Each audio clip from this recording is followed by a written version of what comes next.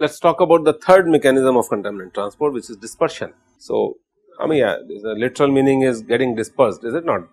Thinning out of something, spreading, scattering. So, here you have a plug of certain concentration, and now because of the flow of water, what is happening? The concentration over a distance gets spread out. That means here the concentration is dropping down. So, this is the concentration profile, At this end you have higher concentration, at this end you have low concentration on the x axis. So, Ct by C naught at this point is 1, Ct by C naught at this point is 0, is a step gradient. Now, as this concentration front moves, what happens? There is a spread out of the concentration and Ct by C naught becomes substantial. Now, what is the logic when you try to study the dispersion phenomena? We use these type of models which tell you how dispersion phenomena is taking place. So, this is a micro mechanism associated with the dispersion mechanism. The analogy is similar to the pipe flow. Now, if I ask you to draw the velocity profile in the pipe flow, you can draw it maximum at the center and at the two ends, because of the wall friction or the friction of the pipe, the velocities are less. The same analogy I can use over here. So, if you consider the velocity contrast within the sample as far as the pore size is concerned, the pores which are bigger would allow the migration of water to be faster as compared to the pores which are quite close to each other. There could be a concept of the path length also, the difference between discharge velocity and the seepage velocity, if you remember. So, the short path is normally straight and the tortuous path is going to be the longish path. And then of course, we talk about the friction in the pores. So, these are the three mechanisms which are normally used to define the dispersion process. So, the velocity is going to be more in the central portion of the pore as compared to the place where the water is in contact with the soil grains, because this is where the friction is getting mobilized and the velocity of the flow is going to be less. So, what causes dispersion? Ultimately, the dispersion is because of the contrast of the velocity in different layers of the sample. So, imagine a situation where within the pores you have a velocity contrast. So, this is going to result in the dispersion process. Similarly, the long and short path distances within the pores are also going to create dispersion phenomena, and of course, the pore size. If pore sizes are not uniformly distributed, the dispersion is going to be prevalent. Is this part okay? It so happens that in case of the clays and the sands, normally we do not talk about the dispersion, because the seepage velocities are going to be extremely small and dispersion gets ruled out. Sir, why at bottom the dispersion is least? It is not the bottom dispersion is least. You are talking about this figure? It is getting reduced. No, it is not that. It is the just to show you that if the pore distance is too much, the velocity is going to be more, discharge is going to be more as compared to the smaller pores. Second logic could be the path length. Third logic could be the friction. So, at the ends of the pipe, there are the friction is also there because of the pipe surface, and that path length is also there. So, both the factors are contributing. Yeah, but correct. As we go above, the friction is getting reduced, only the path factor is there. So, see, friction is going to be constant in the pipe flow, is it not? Means so, at bottom the friction will be the shear stress. No, it's not the bottom. Basically, this is the contact between the fluid and the pipe where the friction is mobilizing, correct? Now, within the fluid, the central portion of the fluid is migrating faster as compared to the portion which is in contact with the pipe. Yes. I think that part is understood. So, this contrast in the velocity itself is going to create dispersion, or the variation in the pore sizes, or the variation in the flow path. So, these are the three models which you create to study the dispersion phenomena. So, in short, the dispersion is because of change in, or let us say, gradient in the velocity which gets created in the pore system, and the answers or the reasons could be 1, 2, 3. This is how you are modeling it. So, from this point onwards, this is the poromechanics which starts. I am sure you must have heard the name of the poromechanics. In geomechanics, becoming a very advanced subject, where the pore size analysis is being done by using the most sophisticated instruments. Because now the realm of the discussion you must be realizing is intrapore, interpore, alright. So, what is happening inside the pore is becoming more interesting and more important. So, I will be talking about how to do the pore structure modeling subsequently, because as you said some time back, what is the importance of the porous media. So, porous media is defined by its pore structure, and then the question is how to quantify the pore structure, how to differentiate between the pore structures, clear. So, in today's world everything is being done, and I will discuss with you how it is done. So, this picture just shows you how the solid particle and the fluid interaction takes place, what is the tortuous path and what is the direction of the flow, and truly speaking how the porous media is defined or how it is modeled. Is this part okay? So, when we talk about the dispersion, we use the coefficient MD, and this is equal to another coefficient, we call it as a dispersion coefficient in the lateral direction multiplied by the seepage velocity. So, AL is the dynamic dispersivity, Vs is the seepage velocity, and AL is a term which depends upon the flow path. These are empirical relationships which are used for modeling the dispersion phenomena. But as I said, because when the flow takes place through the compacted soils, the seepage velocity is going to be extremely small, is it not? And hence MD term becomes insignificant. Tortuous path, I think you understand, is the seepage path, and the general direction path is the discharge path. The fourth process through which the contaminants might migrate in the porous media is hydrodynamic dispersion. So, hydrodynamic dispersion is a process where some mechanical activity is required to trigger or to accelerate the molecular diffusion. A good example would be the potassium permanganate which I added to the water column in the glass. If I let it happen on its own, it will take a lot of time. A better way would be you stir it with a spoon. So, what will happen? The entire thing will become uniform colored or uniformly concentration in no time.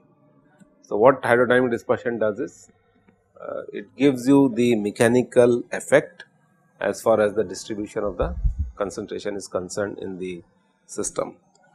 I hope you can realize that in a porous media hydrodynamic dispersion cannot be valid.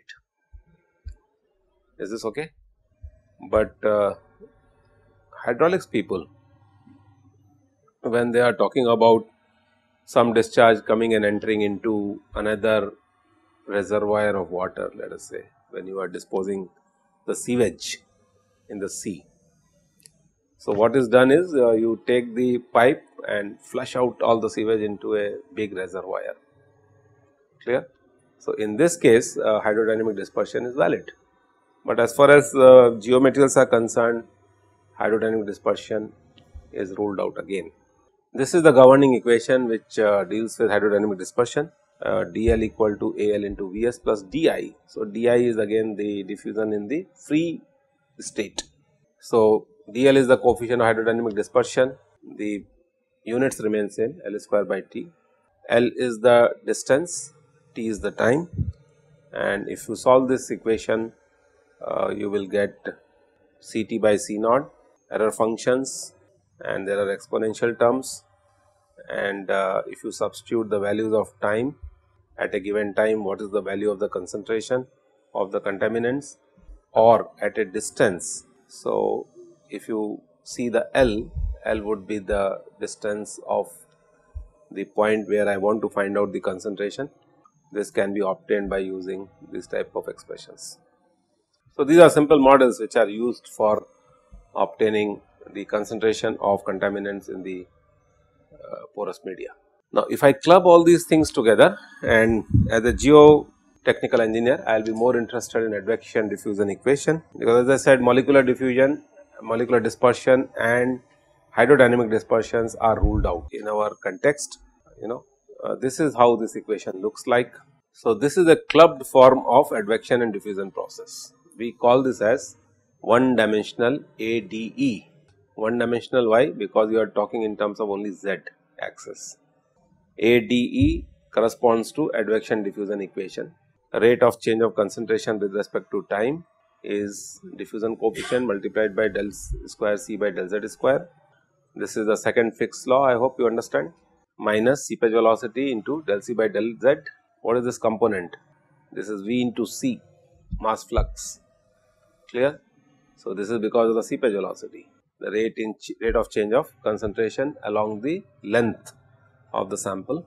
This coefficient Kd is the distribution coefficient, which defines the desorption phenomena which we are talking about. Eta is the porosity of the soil mass or the porous media. Rho dry is the dry density of the porous media. Del C by del T is rate of change of concentration with respect to time. So, this equation is one dimensional ADE. Now, if you do a bit of mathematical jugglery, you can obtain the Kd parameter. So, there are several ways of doing the analysis of this equation, and this is where the practice of environmental geomechanics is important. Normally, you will come across situation where you are doing monitoring, let us say. So, suppose if I dispose the waste at a given point and I will like to measure what is the concentration of the chemical species at a certain x, y, z and t. So, I can put sensors over there, I can drill the bore logs, I can collect the water sample, I can take out the soil sample and I can establish what is the concentration at this point. In other words, I can know the value of C at a given time and z by doing experiments or by doing field studies, clear? And I can substitute it there. I have to compute Vs, seepage velocity, which is not difficult to do. If I know the discharge velocity, I can divide by the porosity and I can get the seepage velocity. Now, what is going to be difficult is how to obtain Kd parameter, because that is a new subject in itself. So, when you ask this question to yourself, how to obtain Kd, which is sorption desorption phenomena, then we have to enter into sorption desorption, which is a sort of chemical characterization of soil contaminant system. Another way of looking at this equation would be, if I can measure Kd parameter, if I know the porosity, if I know the dry density of the porous media, if I know the seepage velocity, if I know the diffusion coefficient, I can substitute these terms in this expression and what I can obtain is del C by del T. So, rate of change of concentration with respect to time, and what I have to do is I have to obtain rate of change of concentration with respect to distance. So, again you have to follow the time series. Is this part okay? Now, one more interesting thing from this equation which can be observed is, if I take this term on the left hand side, what happens to this expression? This expression becomes del C by del T 1 plus Kd into rho dry upon porosity. So, 1 plus rho dry into Kd upon porosity is known as retardation parameter, which I had shown you at this place. If you remember, we were talking about the Rd parameter over here, is it not? So, this Rd is equivalent to 1 plus rho dry multiplied by distribution coefficient Kd upon porosity. All the countries which are into nuclear activities, I hope you understand. Nuclear activities, you understand? What do? They have to have their researchers who are going to solve these expressions for various reasons. I hope you got the point. It is easy to run a reactor by using nuclear source of power, but the question is where you are going to dispose the atomic waste, nuclear waste. You got it? So, suppose you have an atomic power plant, you have to solve this equation to make sure that this is going to be the zone in which no rehabilitation should occur, number 1. If at all this zone is becoming too limited because of the encroachment of the land by the people, and suppose in a country like Japan where the space is extremely less, how to restrict this zone is a challenge which a geotechnical engineer has to take. And this is where I would like to use barrier systems. You remember we were talking about containment. and if I cannot contain it, what I should do? I should remediate it, decontamination.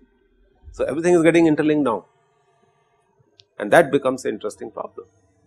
Modeling, giving a solution to the cause of something.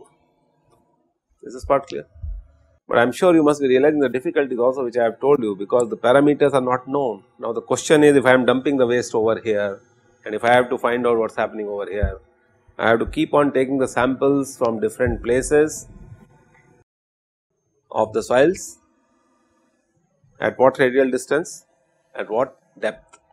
How many samples you will take out? Sampling is not going to be easy. And imagine if the disposal depths are in few hundreds of meters, 200 meters, 300 meters, 400 meters. So, what is going to happen? You will be having a zone of influence which might be running in few kilometers. So, a big challenge is how many samples should be taken, and hence what type of subject you are going to now use to answer this question? Reliability analysis. So, what is the reliability of the sampling? What is the reliability of the data which you are generating by lab tests or the field test? How reliable the data is, which is going to be corresponding to real life situation. Now, this is the practice of environmental geomechanics. I hope this point is clear to all of you. What are the factors which influence the contaminant transport mechanisms? Grain size of the porous media, yes?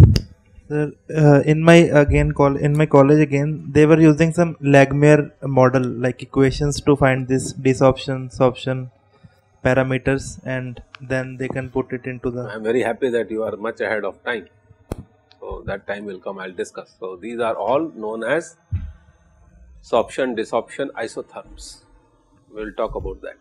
So, the isotherms which I am talking about are the sort of breakthrough curves which will give you the KD parameter. We will discuss about this. So, let me start with the factors which are responsible for contaminant transport in porous media. First is grain size. Seepage velocity is a direct function of the grain size distribution. Texture is a function of grain size. Pores structure, pore distribution is a function of grain size. Density, seepage velocity, concentration of chemicals, viscosity of the contaminants, hydraulic conductivity. So, these are as per the porous media is concerned. If you include all these terms, the porous media is defined. Now, what are the parameters which will be affecting the contaminants themselves? So, type of contaminant and its concentration, clear, and its activity. So, whether it is active, non-reactive, radioactive, non-radioactive. So, the type of contaminants, type of the soil condition. So, this is a big matrix which people are trying to solve. Another thing is contaminant transport is going to depend upon the mechanism. So, just now we have studied 4 mechanisms: advective, diffusive, dispersive and hydrodynamic dispersion. So, you have to see what mechanism is controlling the contaminant transport, and there are few regulatory numbers which I will be discussing can be utilized to establish what type of contaminant transport is occurring in the porous media. So, I am sure from this discussion you can realize that I can write a series of parameters like this, that the concentration of a contaminant in the porous media would be a function of so many properties, characteristics, and I hope you can guess now I am heading towards what? Pi-Buckingham theorem, which you have done it. So, C is the concentration of contaminants in the pore water, mu is the dynamic viscosity of the fluid, D is the diffusion coefficient, S is the mass of the adsorbed contaminants per unit volume, Vs is the seepage velocity, Tf is the surface tension, rho f is the density of the fluid, then G is the acceleration due to gravity, then L is the characteristic microscopic length, and then you have time, which is the physical time at which you want to find out the concentration migration, and soil properties. What properties have been left out? Chemical characteristics, mineralogical characteristics, surface area, cation exchange capacity, its mineralogy and composition. So, once you put all these things together, this becomes a real contaminant transport through geomaterials. Then we have different similitudes, we call them as non-dimensional numbers. So, what are the coefficients or the numbers which control the transport mechanisms? We have concentration number, advection number, diffusion number, capillary effect number, adsorption number, dynamic effects number, alright. So, what we have done is we could manage similitude between the numbers for some cases, and I will show you how that was done.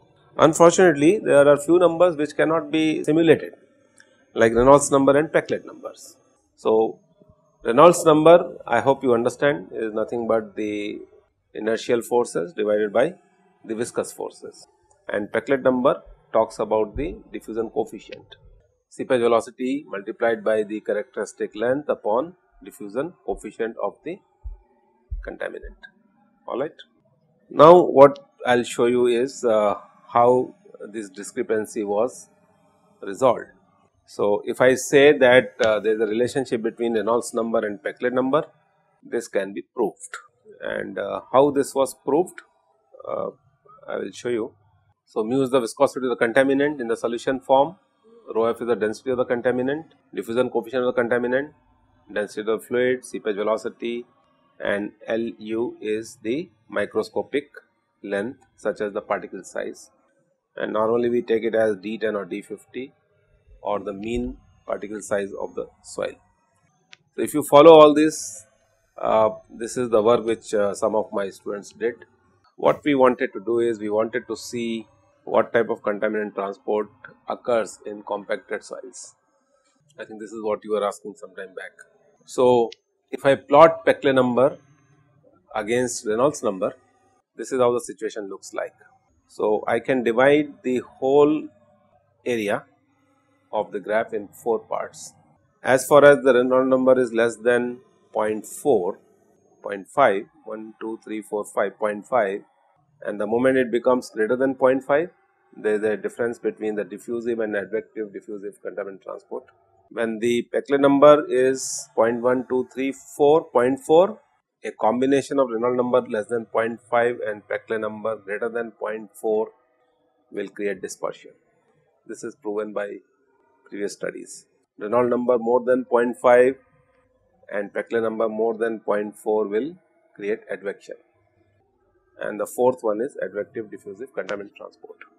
We did some experiments in centrifuge and numerical modeling, and what we could show is that the type of soils normally we get, they follow advective dispersive phenomena. It was very difficult for us to create samples where diffusive and advective diffusive contaminant transport could be created in the laboratory situation. Why? Because reconstituting the samples for a given soil where the Reynolds number, Peclet number would be less than 0.4 is going to be difficult. So, I am just trying to show you this type of study to give you a feel that simple experiments can be done to simulate a type of mechanism of contaminant transport. Well, these type of the topics are open topics. Anybody is free to work on them and create either a porous media or a contaminant, the combination of which will give you a sort of a mechanism, and you can get an answer that why this mechanism prevails.